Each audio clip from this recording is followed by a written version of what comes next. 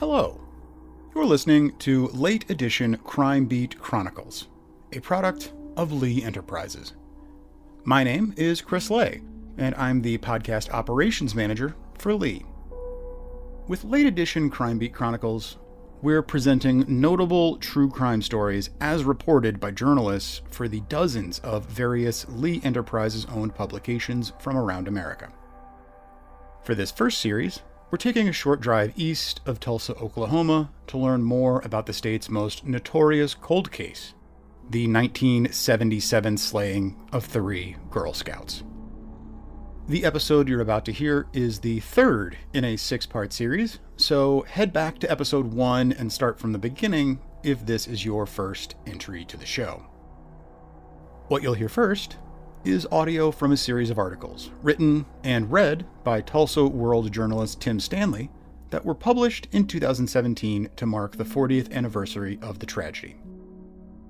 After that, you'll hear a conversation between myself and Tim Stanley that expands on the story and explores his experiences reporting the series so many decades after the initial crime. It might go without saying, but given the subject matter here, there are some obvious content warnings to impart. While everything here would be fit to print in a newspaper, parents are still cautioned to give the episode a listen before sharing this with any youngsters. For now, though, here's Tim reading Chapter 3, which is titled Memories of the Trial.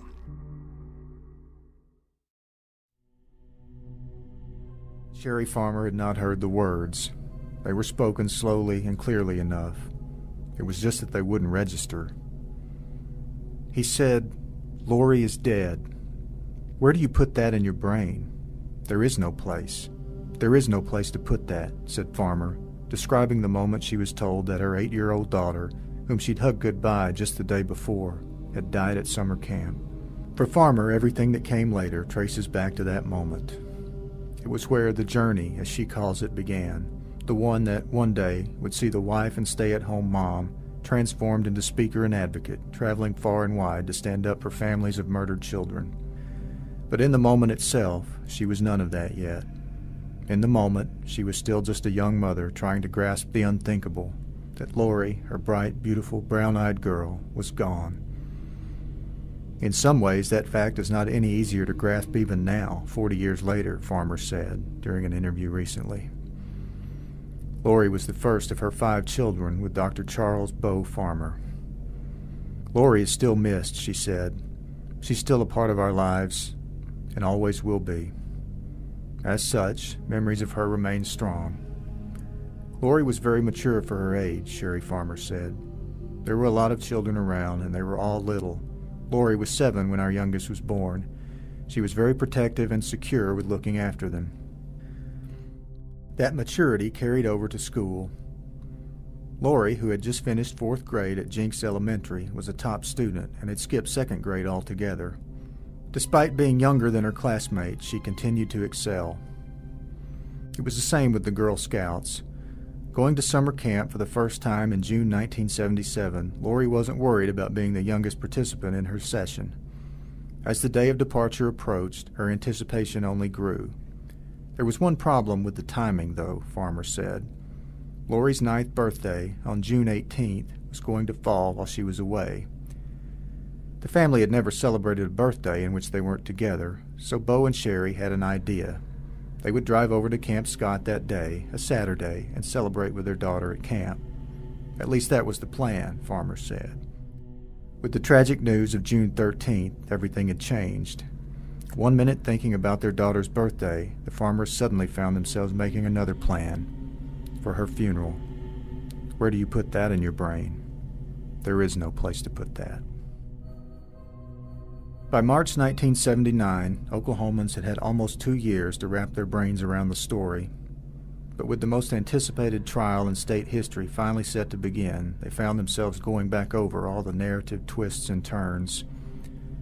The capital murder trial of Jean Leroy Hart, who had pleaded not guilty in the deaths of Denise Milner, Lori Farmer, and Michelle Gousset, would be held in the 3rd-floor courtroom of the Mays County Courthouse in Pryor, with Judge William J. Whistler presiding. S.M. Buddy Fallis, Tulsa County District Attorney, was heading the prosecution team. He and his chief prosecutor, Ron Schaefer, had come on board to assist Mays County DA Sid Wise, who withdrew later after criticism for pushing a proposed book about the case. They were Tulsa girls. It was a Girl Scout group from Tulsa. That made a difference to us, Schaefer said in a recent interview, adding that he and Fallis felt a duty to step up. A widely respected veteran prosecutor, Fallis had made a name for himself prosecuting big-time Tulsa crime figures. Opposite him, leading the defense team, was attorney Garvin Isaacs from Oklahoma City. A relative unknown, at least compared to Fallis, Isaacs was a former Oklahoma County public defender who now had a private practice. He'd been recommended to Hart's family through an acquaintance and first met the accused in his cell at the Mays County Jail. First thing Hart said when we walked in was, "I want you to know one thing. I didn't kill those Girl Scouts," Isaacs recalled recently. Those were the first words out of his mouth. I believed him when he said it. And a growing number of people apparently felt the same way. Following a marathon preliminary hearing in June and July 1978, it took about a month and was the longest preliminary hearing in state history, support for the defendant seemed only to increase. To raise money for Hart's defense, various efforts were organized, including a hog-fried dinner in the Locust Grove area. Supporters wore T-shirts with slogans like, "Stop the Mays County Railroad," reflecting the view that Hart was being railroaded or set up. Stepping in as well was the Cherokee Nation Tribal Council, which voted to donate $12,500 for Hart's defense.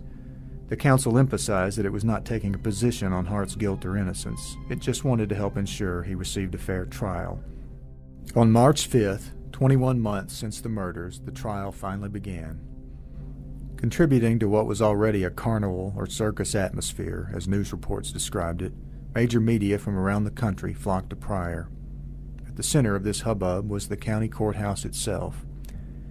Each day, up to 2 hours before the trial started, the would-be spectators began lining up. A Tulsa Tribune reporter, watching as they jostled in press, found himself wondering what it was about the explicitness and brutality of murder that had this effect on otherwise normal citizens. Whatever it was, 3 Oklahoma Highway Patrol troopers assigned to keep order had their hands full. Jury selection itself took 10 days, with more than 110 prospective jurors questioned. The 12, 6 men and 6 women who were ultimately chosen, represented occupations such as plant manager, gas firm foreman, school teacher, and housewife. Most were from Pryor or Adair. None were from Locust Grove. For the duration of the trial, the jurors would be sequestered at a Pryor hotel. For those onlookers lucky enough to get into the courtroom, their attention was riveted on Hart. Since his capture, he had undergone a striking transformation. "Some murder suspects clean up, but they don't look right in the suits," recalled Tulsa World reporter Doug Hicks. But Hart, who wore a dark blue three-piece, looked like somebody you'd see on a college campus teaching English.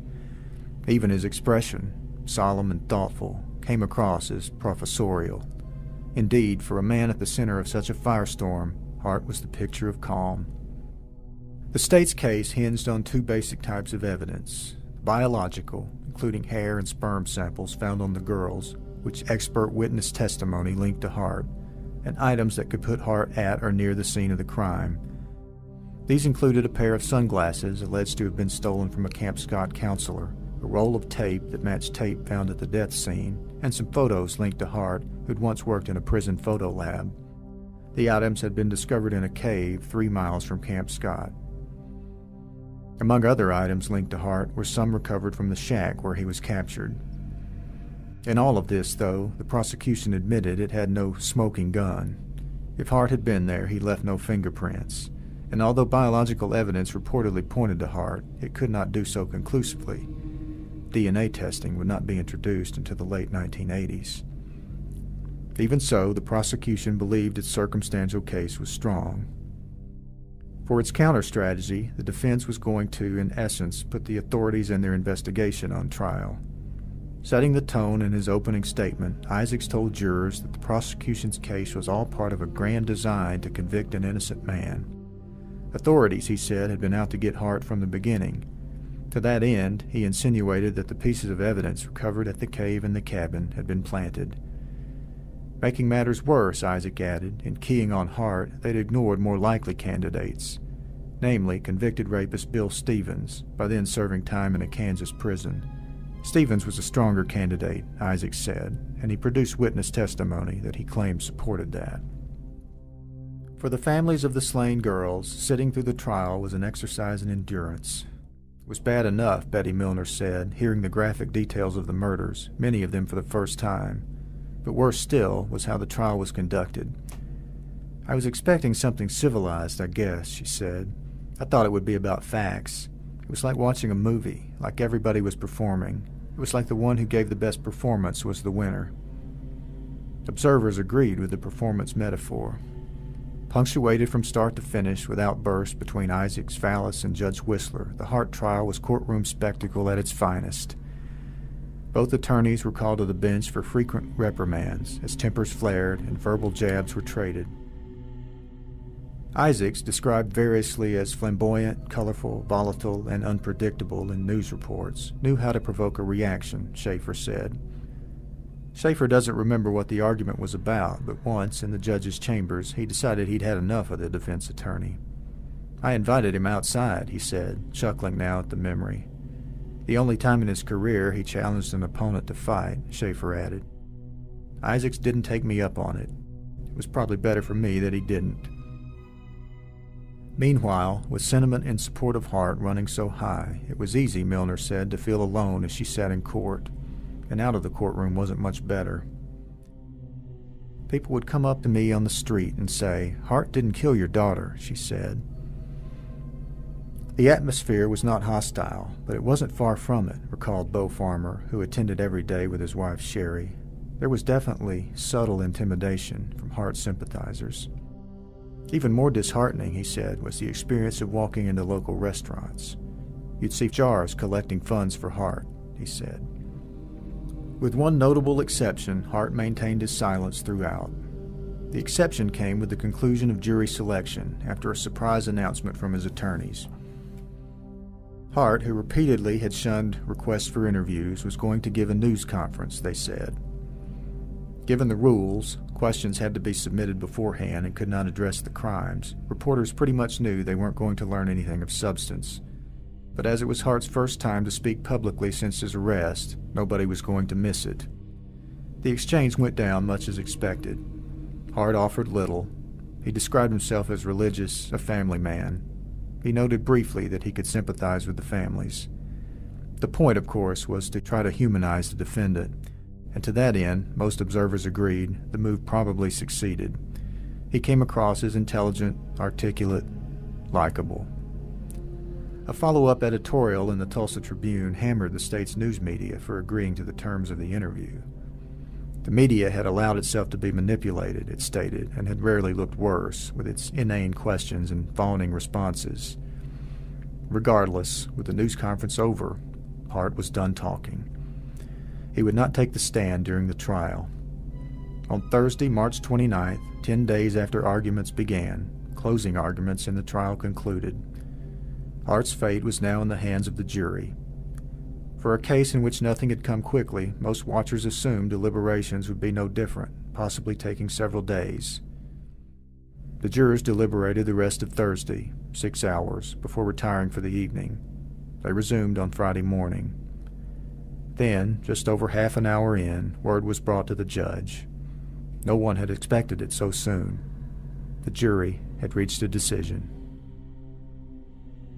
For the families of the three girls, every day of the past year and a half had been leading up to one moment, a courtroom verdict.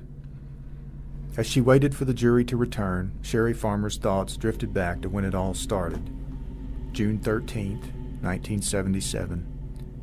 It had been about mid-morning, and she was home caring for Lori's siblings when her husband, Beau, arrived back from his overnight shift at the hospital. He came in through the back door, and he looked awful, ghost white. Had never seen him like that. It was her first sign that something was way amiss, she said. Then she noticed he wasn't alone. With him was his colleague, Dr. Lloyd Anderson. Anderson spoke first. He said, "Sherry, you need to sit down." And I said, "No, I'm not going to sit down." I had no clue it was about Lori, Sherry said. I didn't have any premonition about that, but I knew that my life was going to change with whatever he said next. Now, all these months later, it had come down to what a jury would say next. And whatever it was, Sherry knew it was going to change her life again. She didn't have long to wait. When the jurors filed back in, the court clerk took their verdict and began to read aloud. The cheers began to break out after the first not guilty. 2 more followed that one. Sherry buried her face on Beau's shoulder, while around them the courtroom erupted. A couple of hours later, and the scene had shifted dramatically for the farmers. The crowds were gone, the media melted away. No lights, no cameras, no slamming gavels. It was just Sherry and Beau by themselves, standing in a quiet cemetery. Kneeling, Sherry touched the grave marker, fingers tracing the letters in her daughter's name. I said to Lori, "I guess we failed," Sherry recalled. I had made the promise when we buried her that I would do everything I could to see that whoever did this was punished. But here we were. We had no answers. We don't know what happened. Sherry wasn't done making promises, though. Then and there, she whispered another, sure that her daughter was listening. I told her, "I won't stop trying."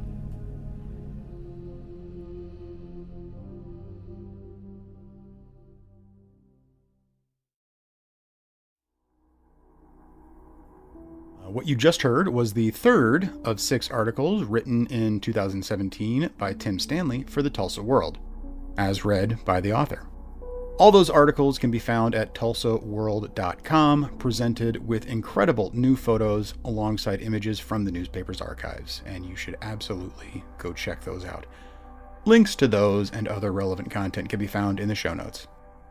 After a short pause, we're going to go to a conversation between myself and Tim that was recorded just last week.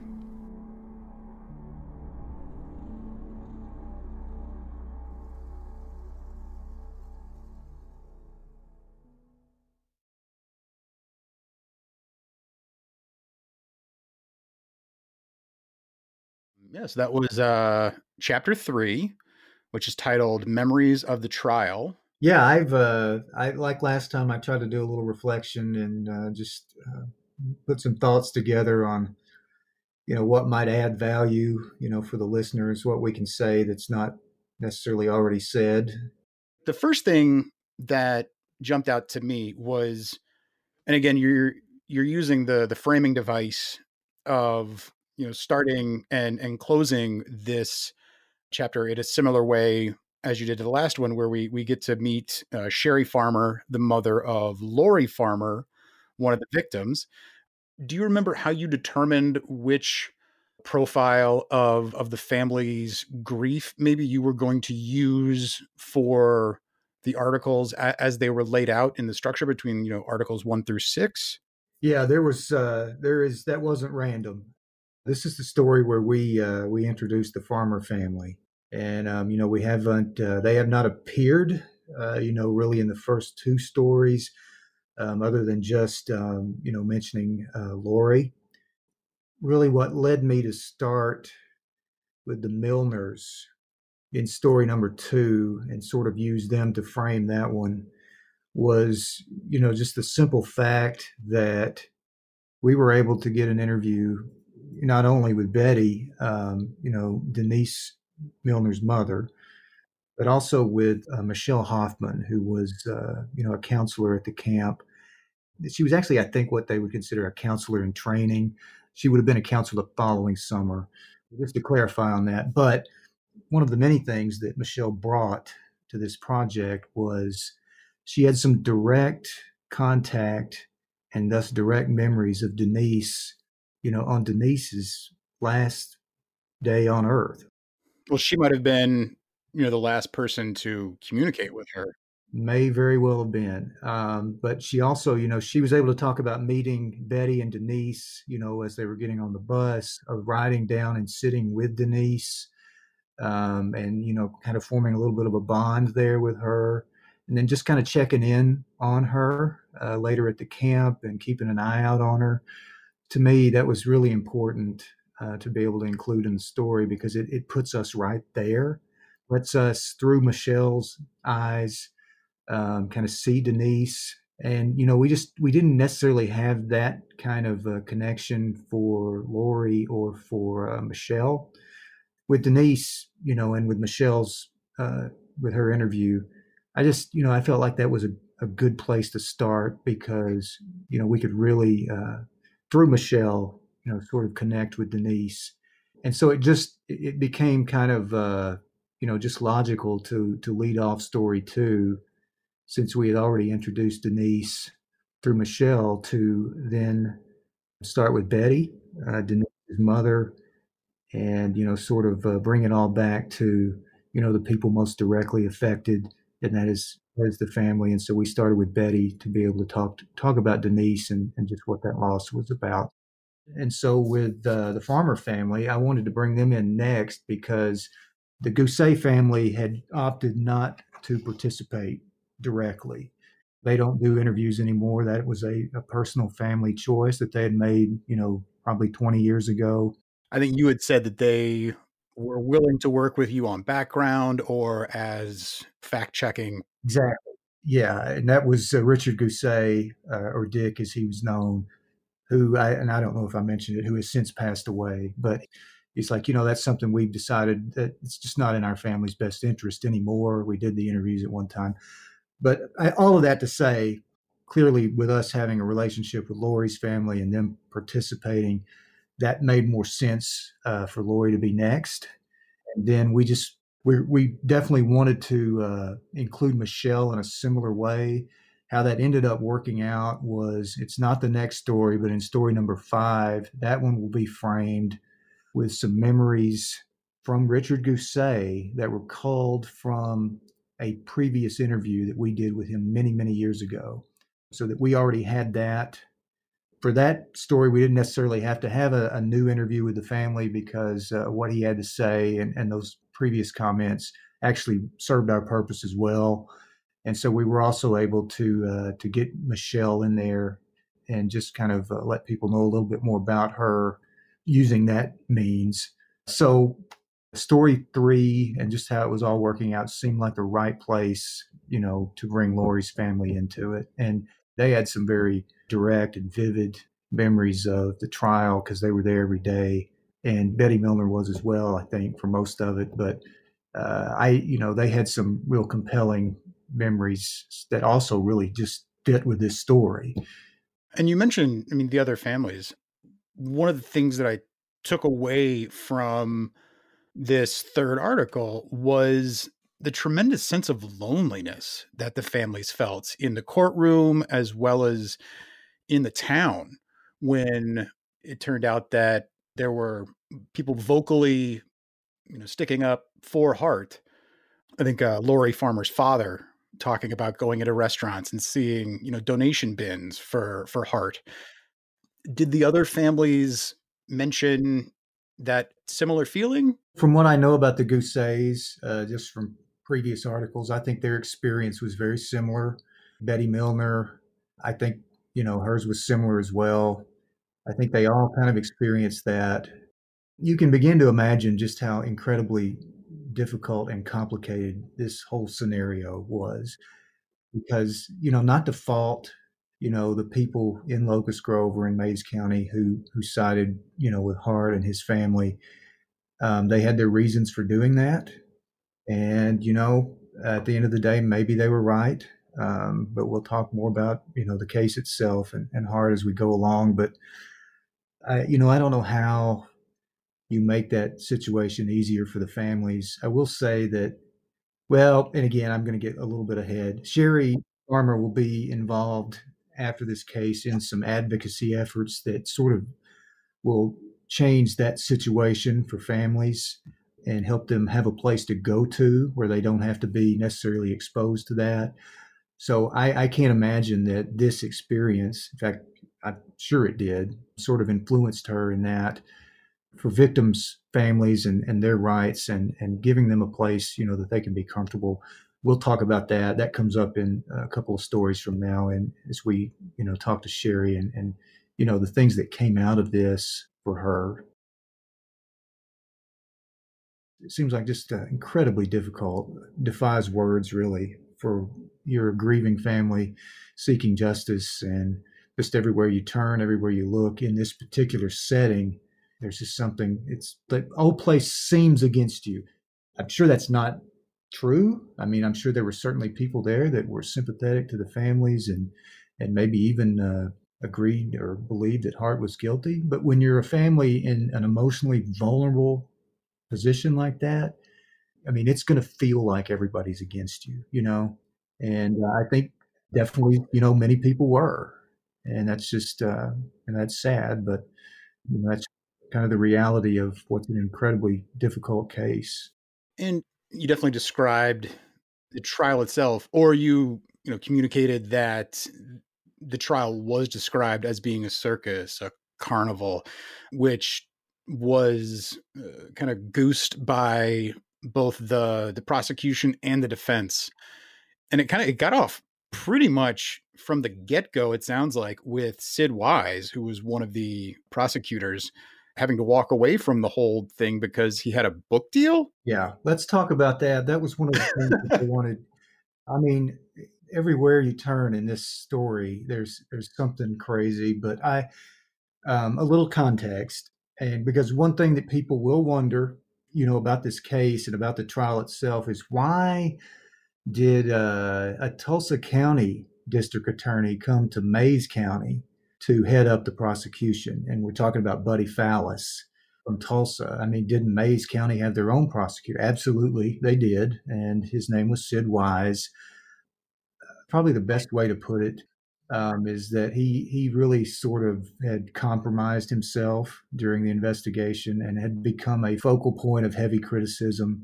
Yes, purportedly he had teamed up early on in the investigation with a local reporter to write a book about the case, you know, which is just, I mean, yeah, it's hard to wrap your head around, but apparently this was going on. He'd been accused of feeding this reporter confidential information during the investigation. And, you know, for this book, now just as a side note, no book ever came out. Yeah, not by him. But there were some news articles that came out in both the World and Tribune, you know, about this situation. So what happened was Sid Wise initially brought Buddy Fallis from Tulsa in a supporting role, but eventually he chose to bow out and just hand off the reins. And he doesn't say this. He didn't say it then, but I'm guessing that, you know, he probably felt he had to do that. He had to back out because his public image had been so tarnished by that point. And we talked, you know, Chris, last time we talked about some of the factors that may have sort of predisposed many folks in Mays County to be sympathetic toward Gene Hart. This situation here certainly didn't help, you know, the prosecution, and it kind of would, I think, probably contributed to this already general distrust for those in authority. It sort of suggested that, you know, these guys have their own personal agendas here. So this situation, as you could see, didn't exactly inspire confidence in the public that, you know, the guys in charge were trustworthy. So that's some of the backstory on that. We didn't go into a lot of detail, but what it set up was a really, really interesting squaring off, I guess would be a good word for it, between Buddy Fallis, who was well known throughout the state. He was, you know, the Tulsa prosecutor. He was a veteran prosecutor. He'd had many cases. He was the guy who, you know, never lost a case, the guy who always got his man. You know, that was very much his reputation. Well, you said he'd taken on crime figures. I mean, like, it sounds like, Yeah, you know, organized crime. organized crime absolutely had some of that in his background. Just looking at this on the face of it, you would think, wow, I mean, so the prosecution is really sitting pretty here. I mean, they've got probably the best guy to do it. Sid Wise has stepped away. And it looks going in like, you know, it's going to be a major mismatch, because this is where in the story that we introduce another guy who is going to be one of the most pivotal characters in this whole saga. And that is the defense attorney, Garvin Isaacs. He was, at the time, a young guy, unknown. He was the opposite of Fallis in that regard. I mean, he was, I think, based in Oklahoma City. Garvin was, I think he was from small town Oklahoma, not from that area. I think he was out in the western part of the state. But he had kind of made a name for himself as a college basketball player. Went to Texas Christian University, which now would be a Division I school. He was pretty tall, and lean, and could be kind of an imposing figure, I think. But he was green. He didn't have much going for him as far as experience, but I mean, he made up for it in gumption. But you did have going in again. You had these two guys squaring off. I mean, and it looked like, really, what chance did Isaacs have, and by extension, what chance did Hart have? So I mean, Garvin will factor into a couple more of the stories. I had a chance to interview Garvin in person. Went down to Oklahoma City. He's still practicing law. He is an interesting guy, to say the least. He is. This was his launching pad. This case. He went on to even bigger things. He's a past president of the Oklahoma Bar Association. He's still well known in his field and still practicing. And he's still proud of this case. He was happy to talk about it. Not to rehash what everyone has just read about or listened to on the podcast as far as the details of the trial, but I mean, it just, this looked like such a mismatch. And everybody is wondering, how did Isaacs pull this off? I mean, he got his guy acquitted. And what I want to say about Garvin, and it's something I can attest to, having sat down with him. There was a Netflix miniseries, it's been a few years back, called The People versus O.J. Simpson. It's a docuseries about the O.J. Simpson trial, and in that series, Simpson's attorney Johnny Cochran is played by the actor Courtney Vance, I believe, and Cochran, as he and his legal team are preparing to go into the courtroom on the first day of the trial, he's giving them like a pep talk. And one of the things he says really, really stuck in my mind, so much so that I wrote it down. And what he said to them was, he said, "Jurors go with a narrative that makes sense. We are here to tell a story.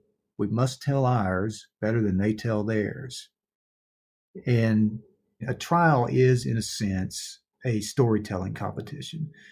And the side that tells a story that makes the most sense to the jury, that resonates, will ultimately win the day.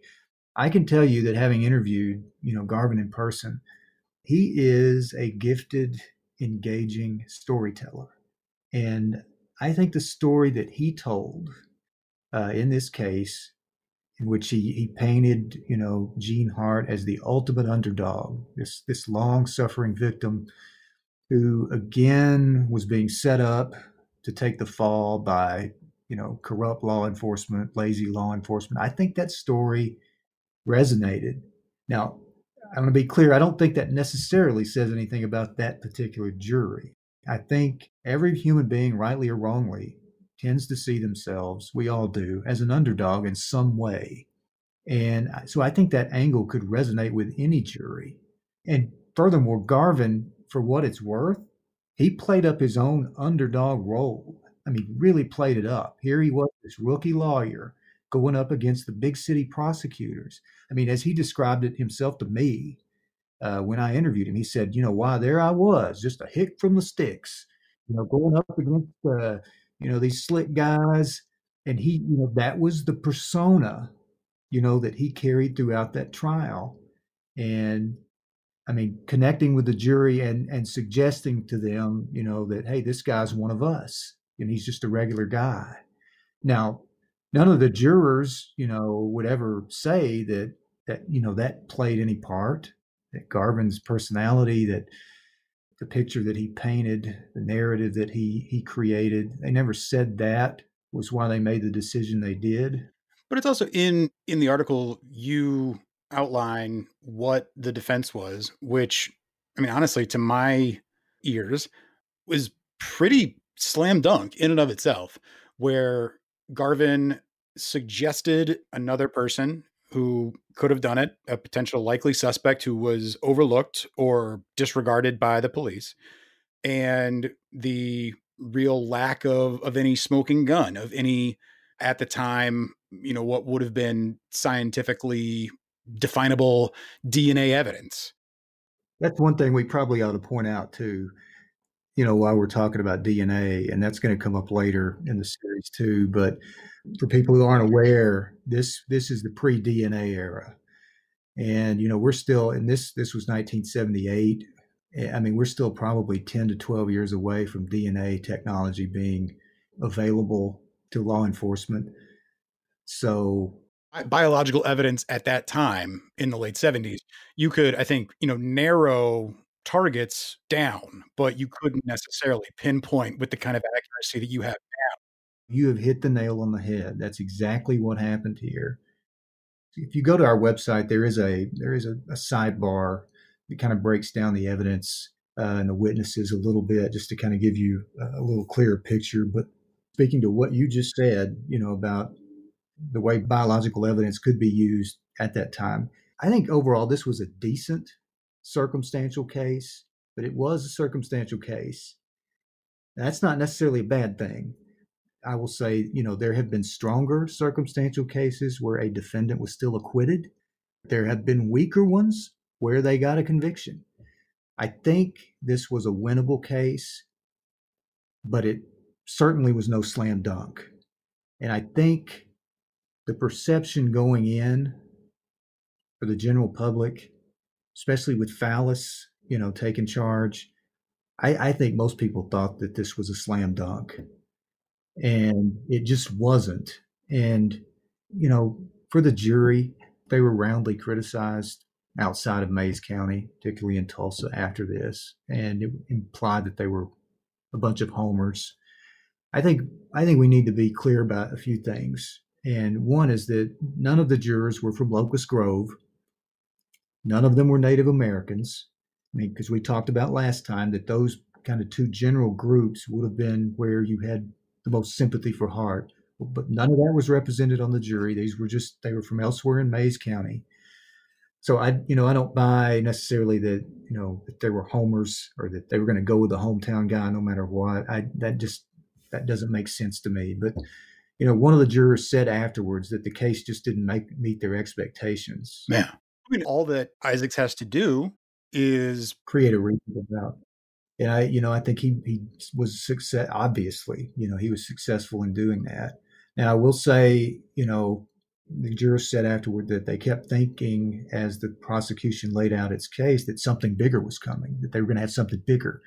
And they didn't use the word smoking gun, but you get the sense that they were wanting something like that. They never did get that, so they went the direction they did. Now, there are people who say, I think the families even, of the jurors that, a couple of them at least after the trial, and we talk about how the courtroom erupted in Hart's favor. There are people who say they saw jurors, openly congratulating Hart and his family, embracing, like they had been friends all along or something. I don't know about that. Obviously, I wasn't there. I think, there probably maybe was some of that. Here's what I'll say, and probably leave it at this for the jury. I don't believe you should judge a jury, so to speak, until you've sat where they've sat and heard the case as presented to them. I don't think reading a summation of the case, in the daily paper, that's not the same as being in one of those chairs. Or in the room where they're deliberating. Exactly. Where we don't even have access to. I think that's probably where I'll leave it as far as, the jury goes. I will say we tried. It would have been great to talk to one of those former jurors, and we did kind of curry comb the countryside trying to find someone. The ones that we were able to at least track down were already deceased.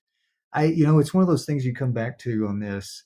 I think doing this series on the 40th anniversary, you absolutely didn't want to wait. The 40th, if you were going to do something like this, that was the time to do it, because the longer you wait, the more people have passed on. The fewer voices you're going to find.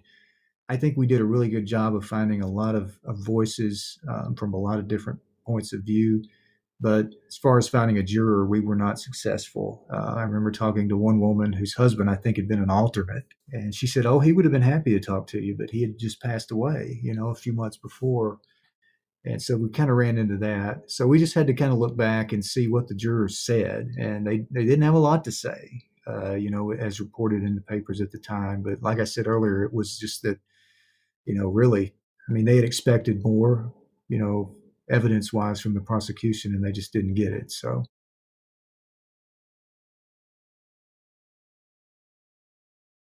when you were talking to some of the people who were the same age as the victims when the trial was going, the other people that were at the Girl Scout camp, like Hoffman, did any of them have any memories of the trial?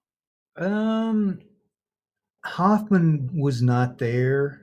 She participated in the preliminary hearing, but I think she gave a taped deposition. I do know that let's see, at least four of the counselors were called on to testify. And one of those, Carla Wilhite, we did interview. And Carla was she was very kind to talk to us. It was clearly still a very difficult thing for her to revisit. And all these counselors, I mean, I think Michelle, I think she was 17. These other counselors were probably 18, 19, 20. I mean, they were still really just kids, adults legally, but still very young. And, it's something we'll talk about in one of the later episodes or afterward is how they too carried the weight of this trauma for years, and yet nobody seemed to care about their part in this and what it did to them. I mean, I think, Michelle would end up suffering from PTSD, be diagnosed with that, and was directly connected, according to doctors, to this experience. So these guys, these young women, they carried a lot of guilt with them, as you might imagine, because they were in charge, and felt in some way responsible for not protecting those girls. So I don't remember talking to Carla about her experience in the trial. I think we focused more on her experience at the camp during the events themselves, because Carla, I believe, was the one who discovered the bodies, just to add to her trauma. I mean, can you imagine? If you wanted to talk about the cave, I didn't know if that was a place that you or the photo crew from Tulsa World went to. There are three caves that were critical to the investigation. Three caves in that area, that general area, within anywhere from a mile to a few miles of the Girl Scout camp.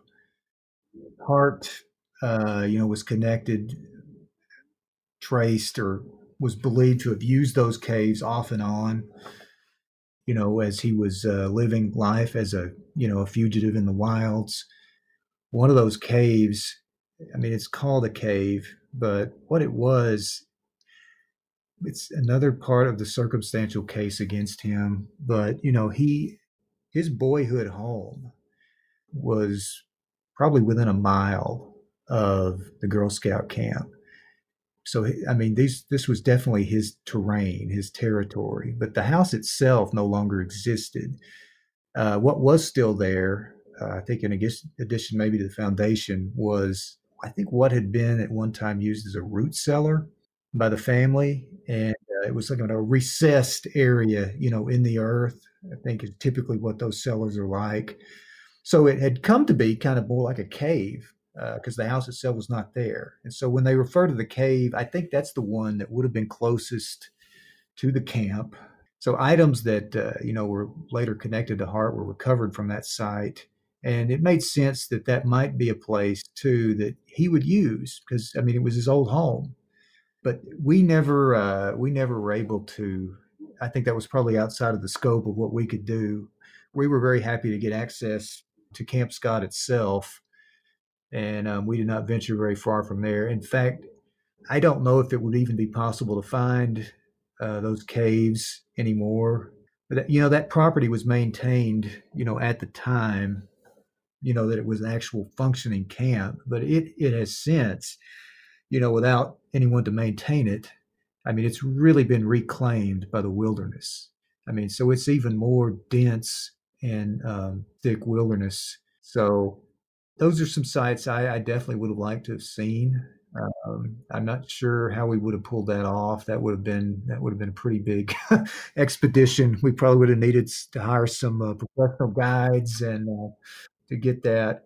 But those sites definitely played a big role, in this case because they were sites that he was known to use, and they were all within pretty easy walking or hiking distance, of the camp. Is there any audio of Hart with the one public statement that he made, or any video from any local news, or I mean national or worldwide news that covered? There may well be. We didn't have any. The Tribune didn't have any. That was a different age, for print newspapers. Nowadays, yes, absolutely, there would be a ton of it. I'm guessing that probably the TV stations in Tulsa probably would. I will say, I'm glad you brought that up, though, because I think it is worth mentioning that this kind of absurd press conference that, was held right in the middle of the trial. Another Garvin, I mean, that was his idea. And it was kind of, the media really jumped at this opportunity. And I think it was just because you suddenly had this man, this controversial figure, suddenly made available to you when that has not been the case, for the entirety of your coverage, even since he's been, captured and in jail. They'd had no access. And so they really went in for it. And I think many of them came to regret it because it was very much a stage managed thing. They were confined to some softball questions, just stuff like, how's jail treating you? I mean, how are the meals? I mean, really, it was on that level. And I think a lot of them left frustrated. And then, I think that it was the Tulsa Tribune that actually wrote an editorial, probably just after that, criticizing the media roundly for participating in that press conference because clearly it did not. But in the end, I think it probably accomplished what Isaacs, in his cagey way, wanted from it. It did not affect the jury, obviously, because they didn't have access to it. They weren't there and they were sequestered. They wouldn't have been reading about it in the paper. But it was another one of those things that I think maybe, I mean, since everybody in the media covered it, it was another one of those things that sort of shaped public opinion. I think it was sort of like, Isaacs saying, you guys have wanted to see him. Well, here he is. I'll show him to you. See, look, he's got nothing to hide. Here he is. Yeah, but it's also done in a way that the reporters are blocked from asking any real questions, so there isn't any real good faith. There was no news value to it at all. I mean, the media kind of got used, and so Hart got to at least be seen, and he was dressed very nicely, and he was polite. And so, I don't know. It certainly didn't affect the trial or the outcome of it. So I'm not sure what Garvin thought. That's one thing I would ask him if I was talking to him again is, what exactly did you hope to accomplish staging that when you did? I could see if you'd done it, maybe before the trial, at an earlier time, but, right in the middle of it.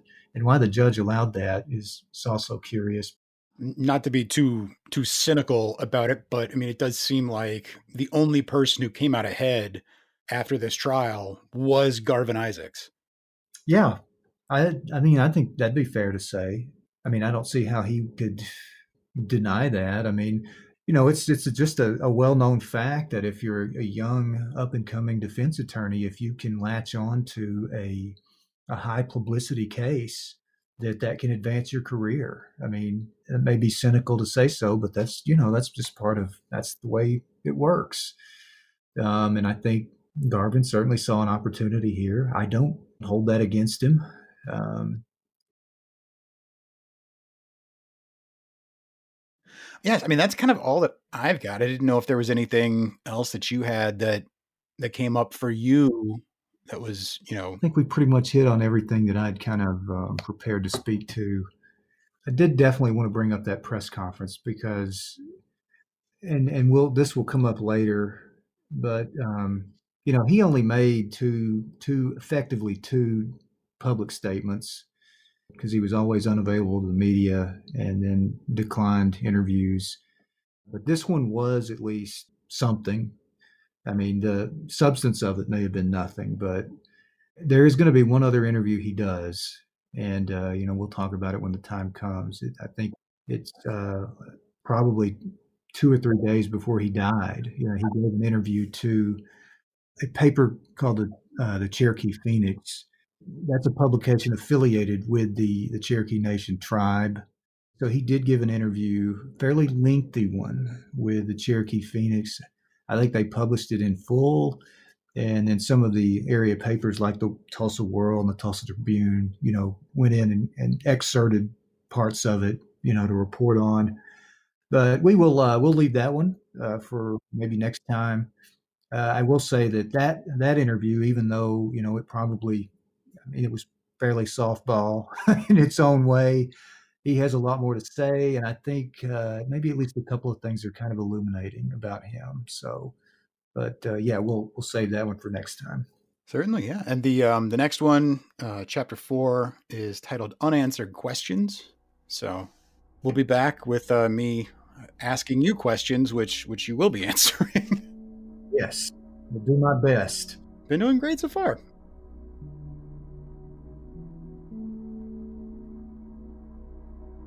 Thank you for tuning in to Late Edition Crime Beat Chronicles.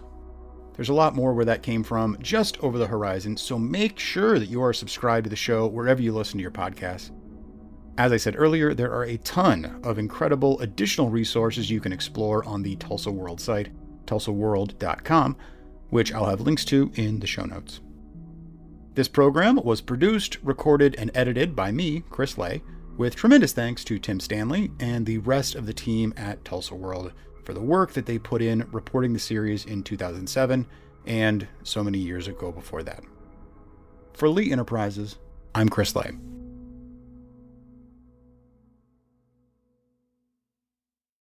Do you know an Army mom who deserves an extra special gift this Mother's Day? Order a commemorative brick to be placed in her honor on the grounds of the National Museum of the United States Army in Alexandria, Virginia. You can personalize the brick with the perfect message and even order a replica to have as a keepsake. Order now, and her brick will be installed by Veterans Day. Remember Mom's service in a way that will last forever. Design your brick and place your order at armyhistory.org. That's armyhistory.org.